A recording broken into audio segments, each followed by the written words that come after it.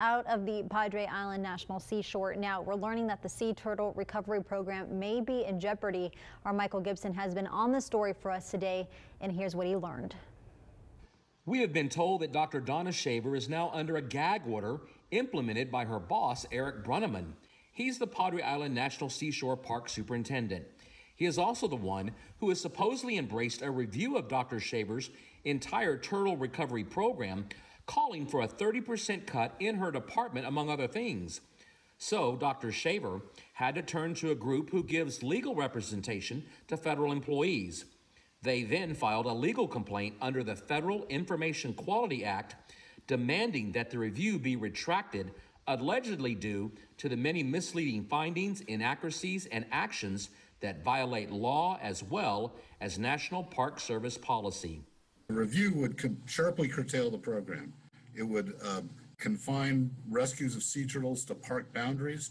It would cut back on research, and it would limit the public releases of hatchlings to just 1 week of the year, which doesn't make any sense at all. It would cut back on beach patrols, and all of these recommendations violate, in some instances, the Endangered Species Act. That was Jeff Ruck. He's the Pacific director of a group called Public Employees for Environmental Responsibility, or PEER for short.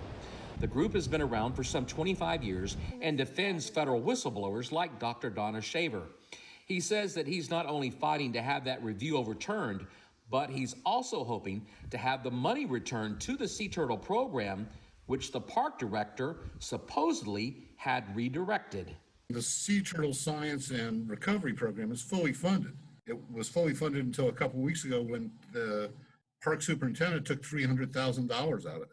So he could give that money back, so to make sure that the money that Dr. Shaver raised is used on sea turtles, not on other things. News of this issue spread quickly through the local environmental ranks as folks have been shocked about learning of this dispute.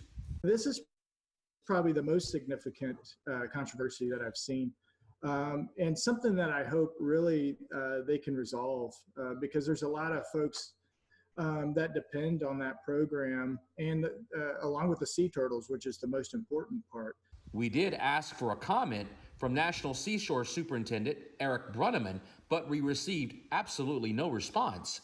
The peer group says the National Park Service has 60 days to respond to the complaint. Michael Gibson, 3 News.